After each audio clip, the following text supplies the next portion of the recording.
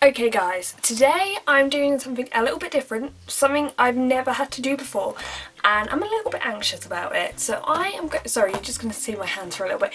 So I am going to introduce my two Crested Geckos. They're both female. I've had the second one probably 3 weeks now, which isn't really enough. It's normally about 6 weeks at least for quarantine, but from what I've seen, she's eating, she's active, she's generally she just generally seems a very healthy gecko, and her and Isla have tanks opposite each other and they're constantly staring at each other. They don't seem to be very aggressive or anything, just they keep looking at each other. So I figured today we'll go ahead and introduce them. I'm not going to get them to move into each other, it's just really to see how their first reactions are. As I said, I'm a little anxious, but the good thing is, if they freak out and there's like teeth going everywhere, their jaws are tiny. It's not really going to do too much damage, hopefully. So let's go and get the geckos. Okay, I'm really nervous about this. I'm going to get the other one out. I've never I have partially introduced two leopard geckos together. It did not go well. It ended in hissing and you'll notice the size difference. Do you know, a lot of people didn't even know I had a second gecko.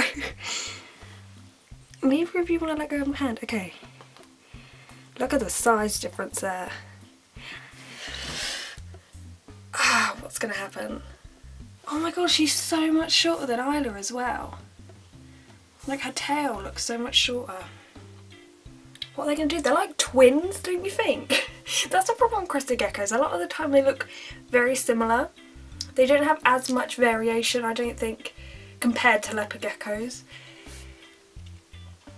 I could actually get these mixed up if it wasn't for their weight.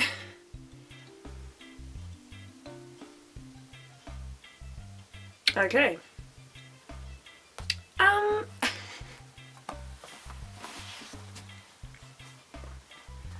not really sure what's happening. They're not particularly obviously vocal. They don't have that tail whip like what leopard geckos do, so I have one gecko crawling up my arm at the moment, so you can't actually see that. Look, just hang upside down, yeah?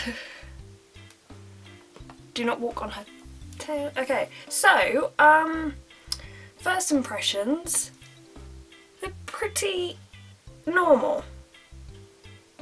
I don't know if this is a good or bad thing. If anyone's ever done this before, let me know in the comment section below how yours has gone, whether this is normal or good or bad, I don't know.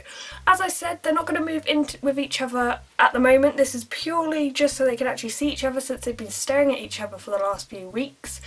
But yeah, I guess it could have gone worse, so. Anyway, thanks for watching this video and goodbye.